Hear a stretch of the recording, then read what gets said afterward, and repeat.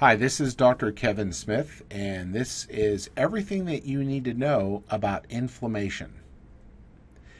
This is an educational video on inflammation and it is not designed to diagnose or treat any disease.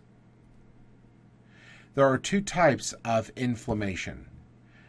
Acute inflammation is considered to be good, and chronic inflammation is considered to be bad. Acute inflammation is the good type of inflammation, and it sets the stage for healing and repair. The four cardinal signs of acute inflammation include redness, heat, pain, and swelling. These signs and symptoms should only last a few days. Increased blood flow brings red and white blood cells to the affected area. Platelets seal the wound, and white blood cells fight off infections. Collagen and new tissue is laid down. Fever can be part of the acute inflammation process. Fever is caused by the brain raising the body's temperature to cook a bug. It helps you to get rid of the infectious agents, be it a virus, bacteria, fungus, or a parasite. Fever is your friend, not your enemy. You may feel lousy, but fever is your immune system doing its job. Getting rid of a fever by taking Tylenol can prolong the infection. Chronic inflammation is another matter altogether. It's like something started the immune system response and then disengaged the shutoff button. Chronic inflammation is the root cause of most of the disease and pathologies that we know about. This includes cardiovascular disease, such as heart attacks and strokes, cancers, diabetes, arthritis, neuropathies, depression, fibromyalgia, liver, kidney disease, and more. For example, if your doctor feels that you are at risk of a heart attack or a stroke, what does your doctor tell you to take every day? A baby aspirin, right? Why? What does aspirin do for you? Aspirin is considered a non-steroidal anti-inflammatory drug and lowers inflammation levels in the body. When the building is burning down, you have to focus on putting the fire out first and foremost. Chronic inflammation is largely mediated by what you eat. You can eat pro-inflammatory foods that drive up inflammation, and you can eat anti-inflammatory foods that drive down inflammation. Examples of pro-inflammatory foods include sugar, junk food, fast food, trans fatty acids, and polyunsaturated fats like corn oil and palm oil. Examples of anti-inflammatory foods include olive oil, coconut oil, avocado, oily fish, green leafy vegetables, walnuts, and almonds. The suffix itis means inflammation. For example, arthritis means inflammation of the joints. Tendinitis means inflammation of the tendon.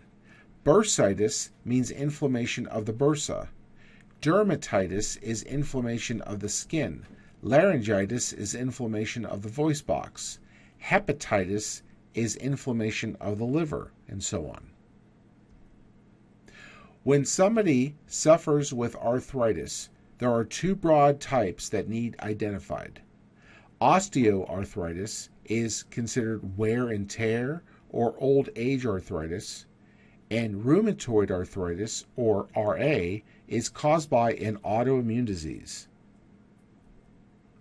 Regardless of what type that we're dealing with, we need to directly address the chronic inflammation and reduce it as much as possible.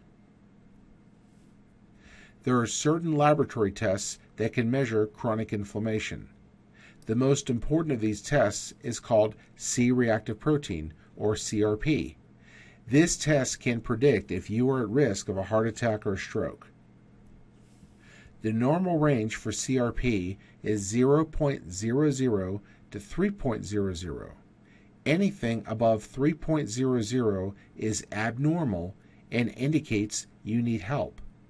The higher the lab value, the worse it is. Other lab tests that can tell you if you suffer with chronic inflammation include erythrocyte sedimentation rate, or ESR, and uric acid tests. Be sure to add tests for chronic inflammation the next time that you're getting routine blood tests. If you suffer with chronic inflammation, what can you do about it? For many people, the logical place to start is to take a drug. These can include over-the-counter drugs such as aspirin, ibuprofen or Motrin, Tylenol, and naproxen or Aleve. They can also include prescription-strength drugs such as Celebrex, diclofenac, Feldene, and even cortisone injections. The problem with taking these medications is that they are toxic and you run the risk of side effects as well as interactions with other drugs that you may be taking. Additionally, they may be hard on the body and cause stress to the GI tract, liver, kidneys, and brain. An alternative to taking drugs to control inflammation is to use nutritional supplements. A supplement approach is a good choice for most people because it works just as well as drugs, but is safer, has no side effects, and no interactions. Anti-inflammatory supplements include fish oils, turmeric, curcumin compounds, ginger, alpha-lipoic acid, resveratrol, and spirulina, a blue-green algae. How much should I take and how should I know when it's enough? What you don't want to do is judge your health based on how you feel. Ideally, your doctor will run labs to determine how inflamed you are. That way, the decision is based on objective data and not guesswork.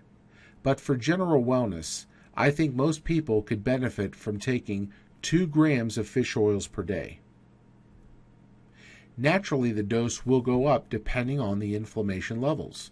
For example, somebody who has seriously high levels of inflammation will need a higher dose. If you are taking a blood thinner like Coumadin or warfarin, you should talk to your doctor to see if it's safe to take fish oils. Thank you for watching this educational video on inflammation. If you have any questions, please feel free to send me an email, and I can be reached at ksmithdc@gmail.com.